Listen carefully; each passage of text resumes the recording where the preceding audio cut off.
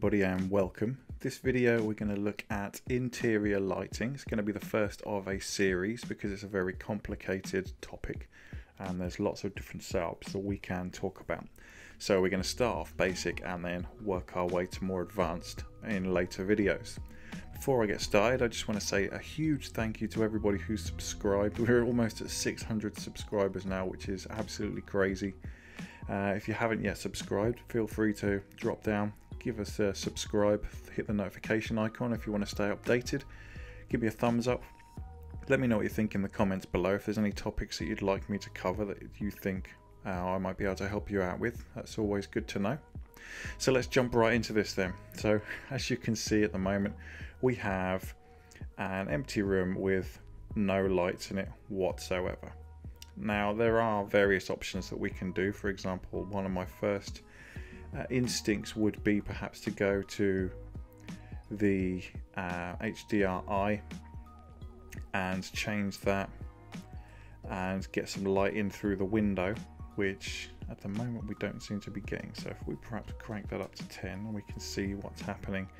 So there's something that this window isn't actually transparent, so we would have to go into our surface tab, select that surface, and then as you can see it's not actually glass. We'd have to change the opacity of that to get any light through the window, which is going to do a bit. You'll get some light in through the window and it'll create a nice kind of softness, but as you can see this is a very dark, very noisy kind of render, and it's going to be like that because there's not much light in the room, so to speak. So we're going to close down our render settings and we're going to jump into our camera mode and we're going to switch off the NVIDIA Array renderer for a start.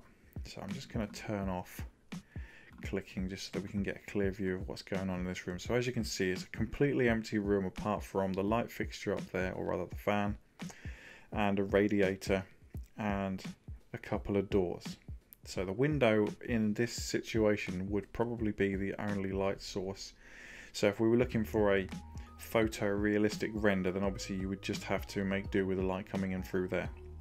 However, if you're not really going to be looking at the ceiling, the user, the viewer, isn't going to know that there are no light fixtures on the ceiling. So what we can do is there's actually two options we can use. We can either select our surface on the fan like so, and we can go back into Surfaces tab, and where it says fan metal we can come into this setting, the emission, and we can actually change that and we can turn it into an emissive surface. So we turn that to white, switch this to KCDMR2, and then let's rotate our camera back down and jump into NVIDIA Array mode and see what happens. So now as you can see, the room has now got lighting in it.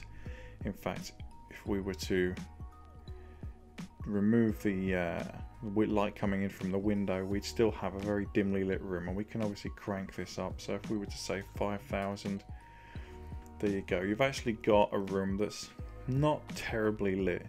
We can look around it, and as you can see though, it does create that weird effect. So if you were to do any low angle shots where you could see the ceiling, you'd obviously spot that from a mile off, which is not ideal. But for the purposes of lighting the room for basic shots, that would suit its purpose. But there's another option. So what we're going to do, we're going to whack that back down to 0 so that it's no longer emitting, and we're going to create a new object. So we're going to create a plane by clicking on this icon at the top that looks like three shapes smushed together, and we're going to create a plane. And I'm going to guess this room's probably in the region of about 4 meters, but we'll make it 5. One division. We're not going to be doing any simulation with this surface, so we can just pop that in there.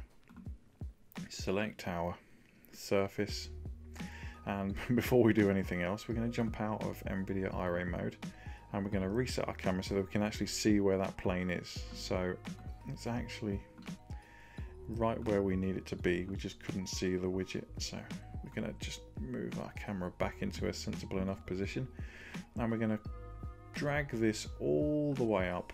We can use our parameters tab as well, just to increase the value until it disappears through the ceiling, like there. So we bring it back down again, and we're going to increase the scale so that it fills up the whole ceiling. So now we've got it really close to the ceiling. In fact, if we were to head up, we could probably tweak that a little bit more just to make sure it's absolutely spot on. There we go. So now it's within, you know, millimeters of the ceiling. And we're going to select the surfaces tab for our plane, and we're going to create a ghost light. So we're going to give it some emissive properties like so. We're going to switch this to KCDMR2, and we're going to put that one to 5000 as well. And then we're going to go back to our general tab. We're going to select the opacity, and we're going to drop that to 0.0001, so that it's now invisible in the scene. Now when we come back into NVIDIA iRay mode, as you can see, it's incredibly bright, so we can drop that down. We'll call that, we'll go back down to like 2500, half as bright. Maybe we'll go even lower, we'll go back to 1500, which is the default. So as you can see now, we've got so much light in the room that actually the light coming through the window is having more or less no effect. So we can actually select that. We can come back to our opacity, and we can crank that back up to a 1. And there you go. So now the window's opacity is no longer 0. So if we come into our camera mode, we can rotate around, and the beauty of this method is that it doesn't create this glowing light effect. The ceiling is there, so you wouldn't know the ghost light was there. So although you can't see a light source, so you know, the person looking at the picture isn't necessarily going to be querying where the light comes from. They, you know, this isn't glowing, so they're not going to be, well, clearly that's the light source, but it shouldn't be, because that whole thing wouldn't be glowing. But you know, they're not going to be questioning it as much, so that gives us a much more realistic lighting effect. And this is really good for very basic scenes. If you have a couple of characters in here and you don't necessarily want really complicated lighting settings, you just want to be able to get kind of photorealistic renders with very basic settings, and you know, it's not going to take forever to render, and it's not going to use up all of your CPU power to do the calculations. So that was the most basic one. I'm going to do more advanced ones in later videos. Each one will get a little bit more complicated, but for now, I hope you enjoyed that video, and I'll see you in the next one. Thanks very much. Bye bye.